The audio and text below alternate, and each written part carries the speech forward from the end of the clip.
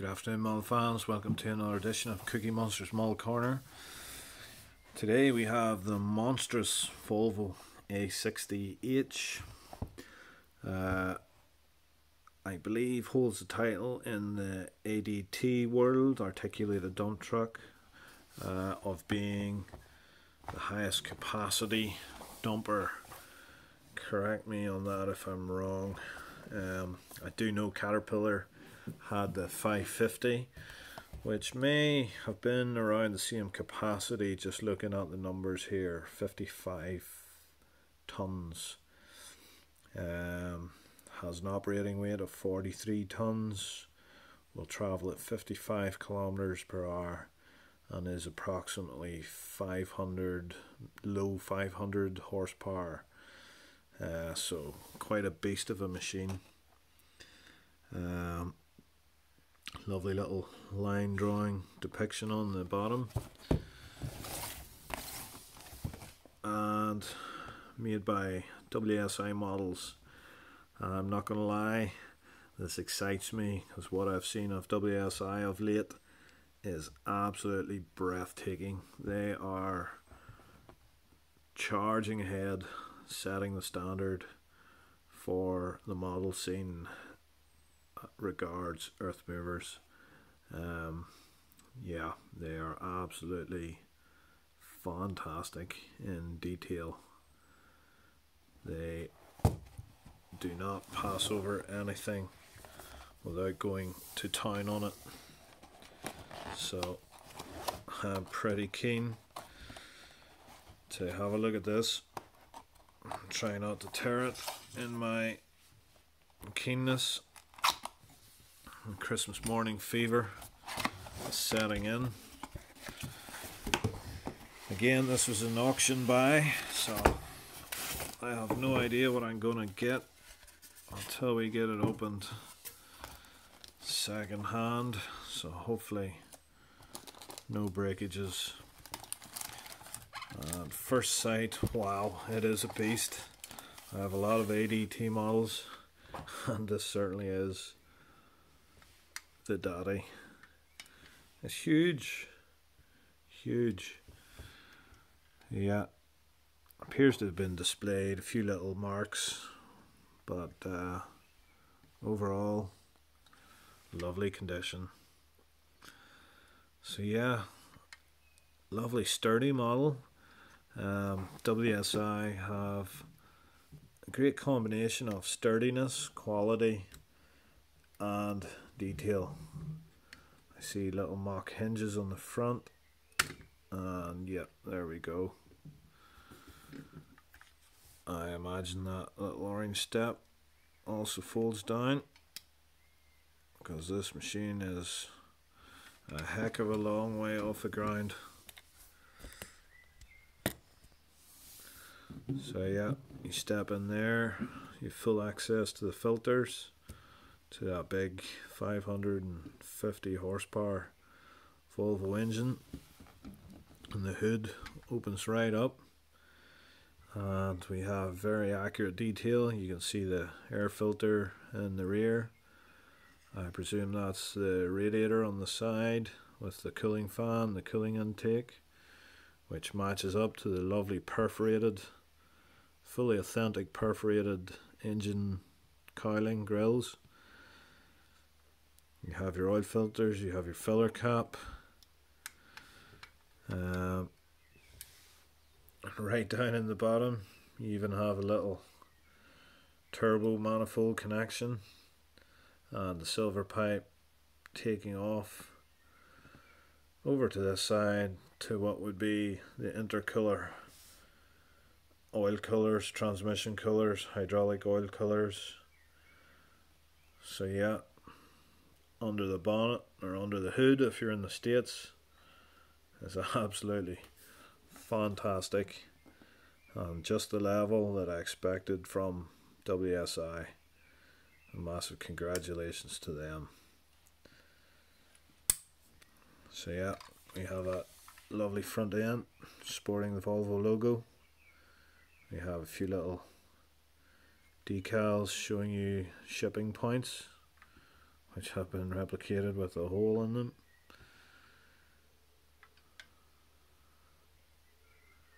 Little filler cap on the nose there with the decal. Huge front wheel. You have the articulation point, complete with some more decals showing the crush zone. Come on, focus. You have the red locking bar. A little bit disappointing on the run of the massive detail on the top. I was expecting front suspension to be modelled, and it's a little basic underneath. This, of course, is more than likely a budgetary constraint by Volvo themselves, and I'm sure if WSI wanted to, they could have had fully working suspension detail. So you have the swivel and you have the steering, nicely modelled indeed. You have some lovely hydraulic hose detail to the rear. You have some lovely cab guarding detail and the amber warning light. Some great handrail detail. Mirrors.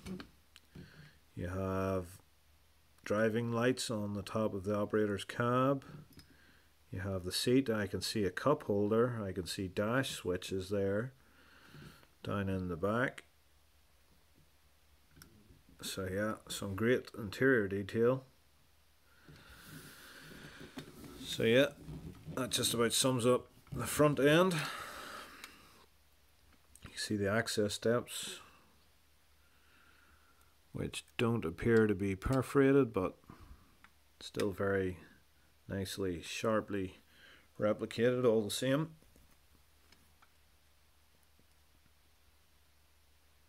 And a better view of inside the operator's cab.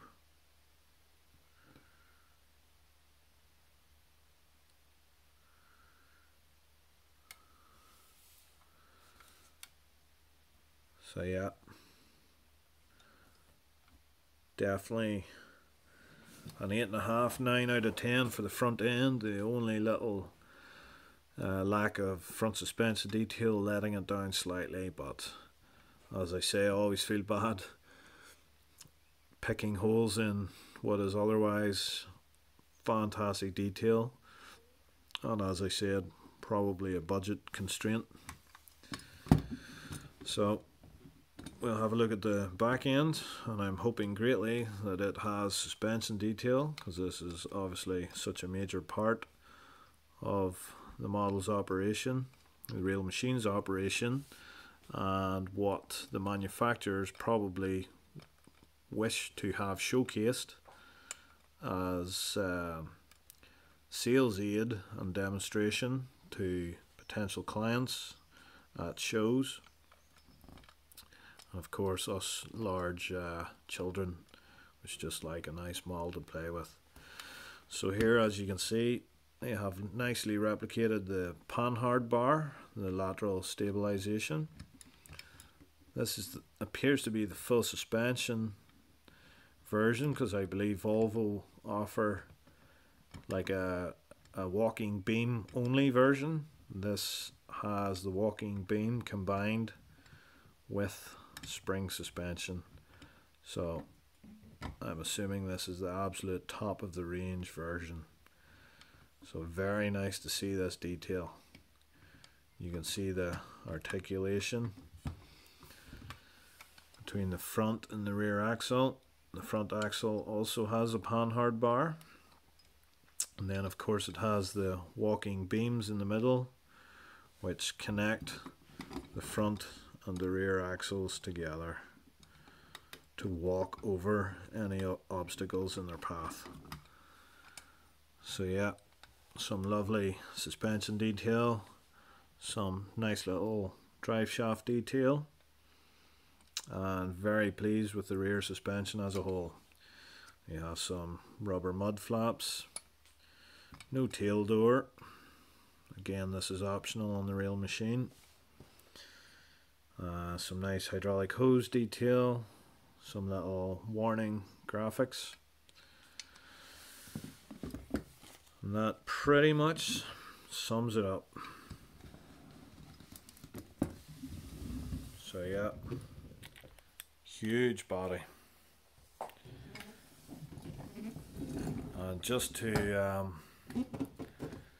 give you some comparison to the size of the body, I'll grab a little A25, which would be considered the norm here in little old Northern Ireland, is what the majority of construction sites would have ran before these monster civil engineering project machines reached the 55, 60 ton range. So I'll grab a little A25 and I'll grab Bell's B50 for a little comparison. So yeah, here you see the massive size difference between the 25 and the 60. It really is a colossal ADT. Can't even see the 25 when it's parked behind. It's huge by comparison.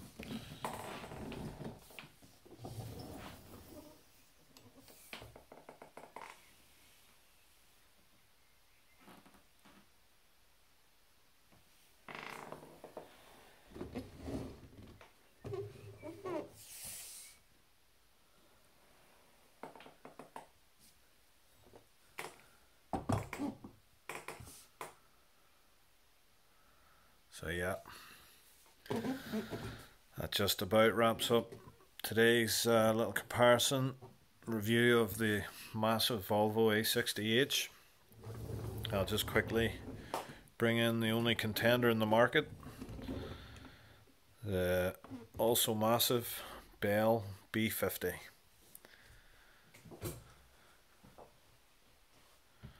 But as you can see, the Volvo is the daddy. So yeah guys, thanks for tuning in once again. If you enjoyed the video, give me a thumbs up. Click the subscribe button if you want to get more videos. Drop me a comment, tell me what you'd like to see next. Till the next time, stay safe. Thanks for tuning in. Over and out.